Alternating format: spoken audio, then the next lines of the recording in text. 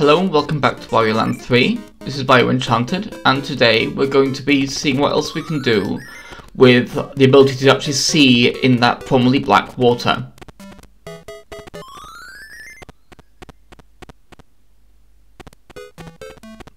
So we're going to be heading to the sea turtle rocks, because of course there's some black water there. But we don't need to see the entire route though, because I've already broken these rocks once before. You already know the route. So instead of wasting your time making you watch me break every single wall again, once I explore a little bit of the above as well, just to see if there's anything else we can see beyond where the obvious route is.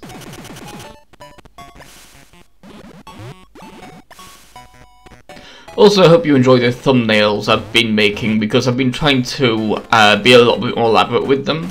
And so this particular one, I actually physically redrew the character that's in my little avatar of Carbuncle in Paint and kind of imported it into the thing. It messed with the colours a little bit, but I was quite proud of how it turned out anyway, because I'm not very good at drawing, and I wanted to at least try and do something a little bit more fun.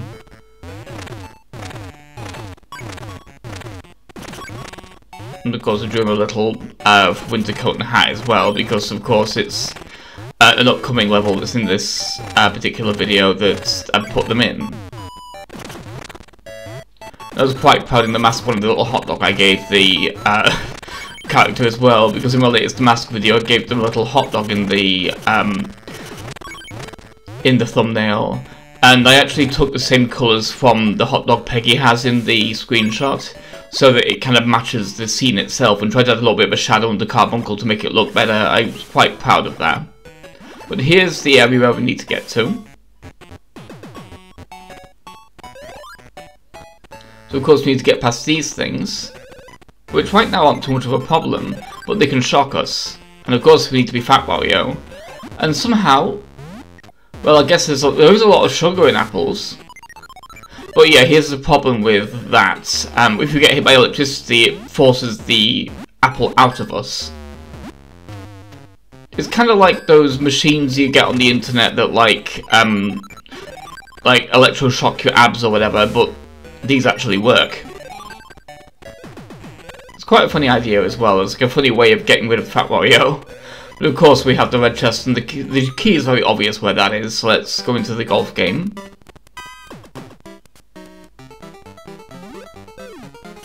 And play some golf.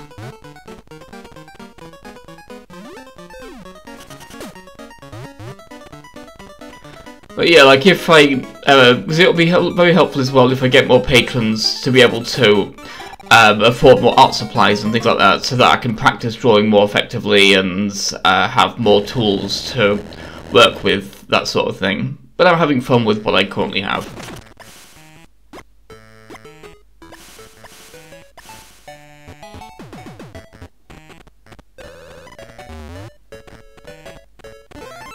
But there's the key, now that we've cleared the minigame very easily. And let's get the chest going.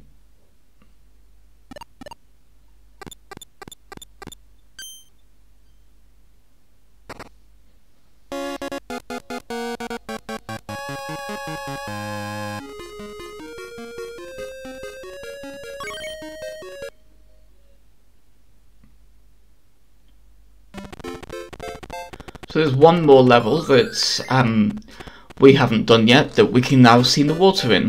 So let's head back there, shall we?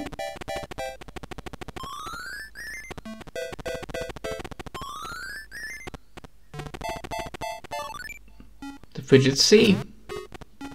This of course is the level that I put Carbuncle in. I've been having a lot of fun doing those.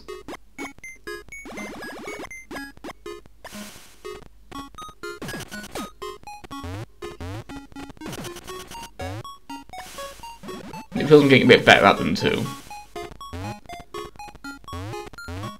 But at this point, the main thing is trying to find the right entrance. And of course, it's actually in the second pool, so we don't really want to get forced into the first pool again, because that's really annoying. Because being forced into the first pool is just a waste of time, because we need to get to that door there.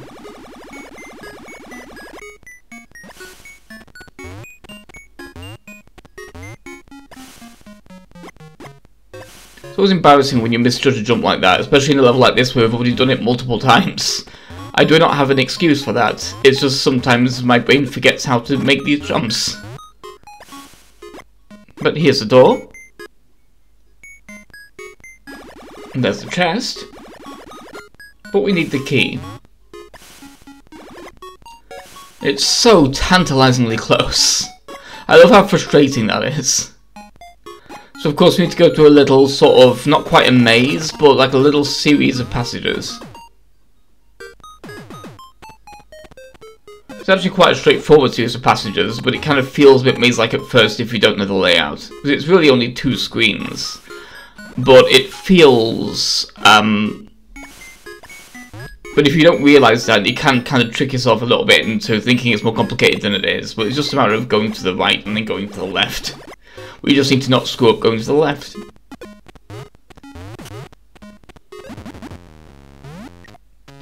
We don't need to be fat. This guy's just being rude now.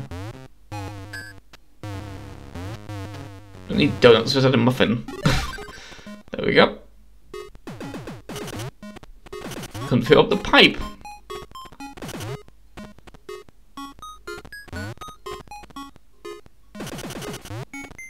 Yeah, that was just me checking something, because you never know sometimes where there's like a secret wall. Because, of course, there could have been like a coin there, there wasn't, but there could have been.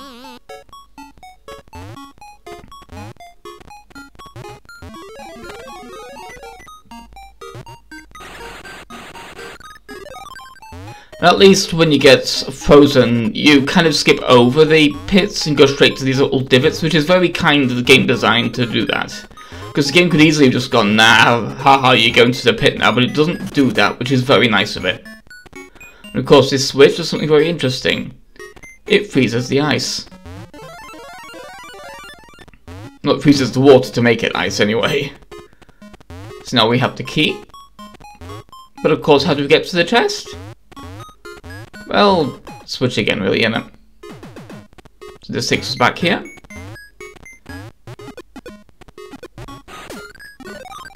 I quite like how when the little polar bears get hit, they kind of look like teddy bears. It's very cute. But there we go, back in the water for the green chest.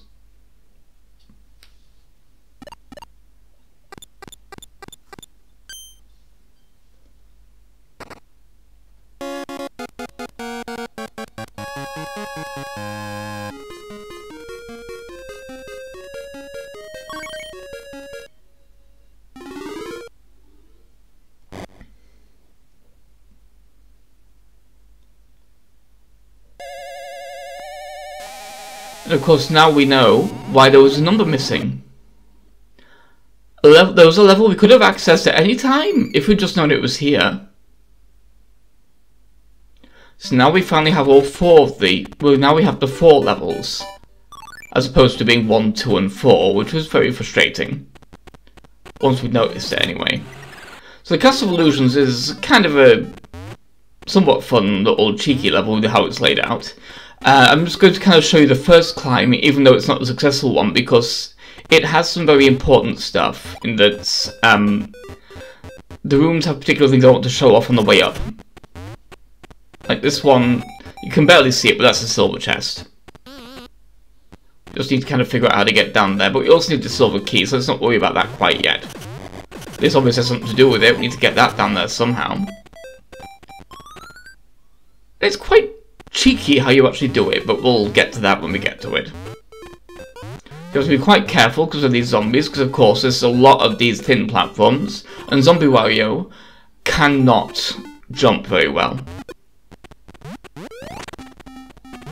But these purple blocks can only be broken by carrying an enemy. And that goes for these purple blocks up here as well. But that's irrelevant because that's the one called the chest over there. There is something over there, but it's just not what we're after right now. And of course, these switches are very important for the climb because they switch these blocks on and off. So we need to alternate as we climb this staircase to unlock new things. And of course, in each of these rooms, there's another chest. But we can't get the key yet, so the chests are just kind of there. But I quite like the way it sort of gives you a little bit of cheekiness with it, like that, a little gap that you can't get over because you can't jump when you're crouched. It's quite a fun little way of teasing you in this level, and also making this level feel a lot more open. In a way that was kind of similar to the Desert Ruins or the Sleeping Village, where you can kind of see most places you can get to, it's just a matter of how you get there.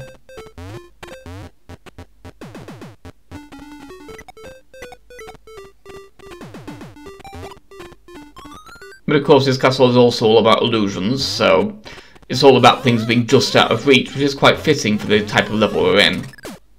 And of course here is where I screw up on this first one. And it's so annoying because the key is so close. But yeah, here I actually make it, so let's not go through that entire climb again, there's no need for that.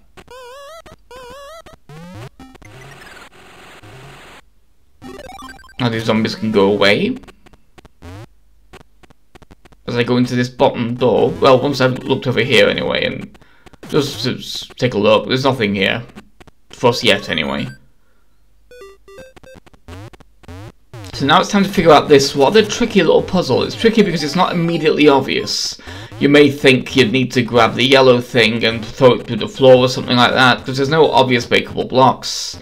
It's just very kind of a weird room, and it's tricky to work out the actual trick to it, because it kind of fools you into thinking that there's going to be a thing in a particular place, but it's not where you think it is. Because you think you might have to go down to the floor somewhere and throw that pink thing down through like a breakable block or something like that, but you're actually thinking completely incorrectly. It's much simpler than you think. But in a way that's very weird, because it's a way that's never really done it like this before. Because normally if there's a wall to break, the wall's Wario's entire size, it's completely blocking a passage.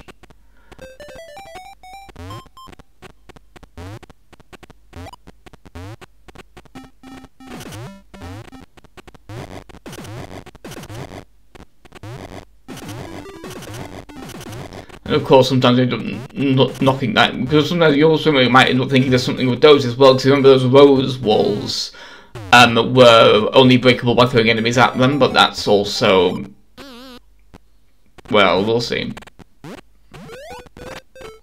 Yeah, that's a red herring. This room's quite tricky because it's really simple of how you get through it. It's so easy, but there's it's a bit tricksy about it. I found that quite interesting, but it was in a way that I was able to figure it out myself because I started to kind of get wise to this game's tricks.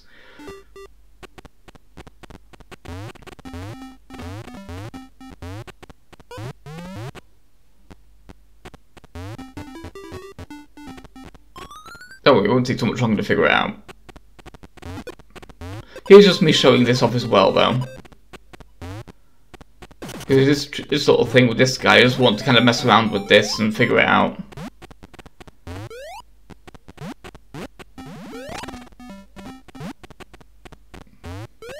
So I wanted to get him up here. Because I wanted to just make sure there wasn't anything here that I was missing. Because you can't really see that chest very well, so for all I knew it could have been the silver chest. Maybe it could have been a different chest other than the silver one, because you can barely see it on the screen. So this is just me experimenting in this room to figure out the trick to doing this, because I only just did this later anyway. So we have to get this guy all the way up there, just by throwing him. And there we are.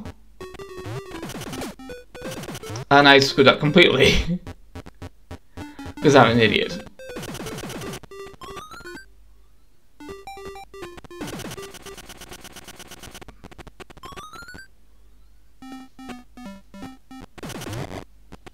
So I believe this is where it kind of clicks.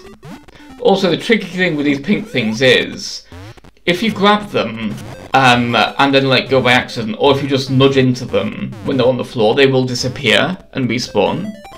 Or they'll actually disappear and you have to respawn them by leaving the room and coming back in, so you have to be very careful if you ever use those pink things, because they don't stick around like other enemies do, as you can see there. Which makes figuring out things relating to them quite tricky. But again, this isn't actually the puzzle, I just get a bit lost here. Because this room's, again, it's easier than you think it is, but you wouldn't think to do with what you need to do with what the game's already taught you, because the game's already taught you you only break walls that are completely in your way.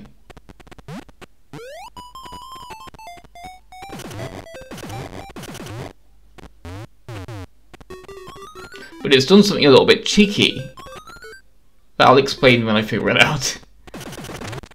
Here we are. Those are actually solid blocks. We can only break them with the shoulder barge, we can't butt bounce through them. But because of the way they're placed, you wouldn't think to do that, because you wouldn't think they were walls, because they just look like a platform. And before, again, the walls you charge to have generally completely blocked you. Or just been background areas, not really been blocking anything at all. So that's just really cheeky game design there. But it's also a good way of kind of like getting you to think, what could I potentially do to do something with a block that I haven't tried before? But now we can get this over here and actually get in there, now that we've got past that cheeky little puzzle.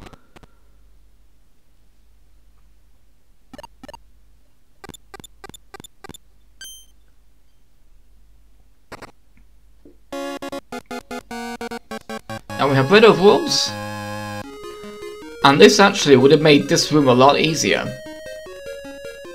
because now not only can we bounce hard enough to shake small enemies, which is quite nice, but we can also bounce hard enough to break purple blocks that are solid. We could have just broken straight through that floor, so that's quite fun. So join me next time as we explore these other levels with our new technique, being able to power drive through all those large rocks that we couldn't do before. So I'll see you next time. Thank you for being with me, and have a nice day.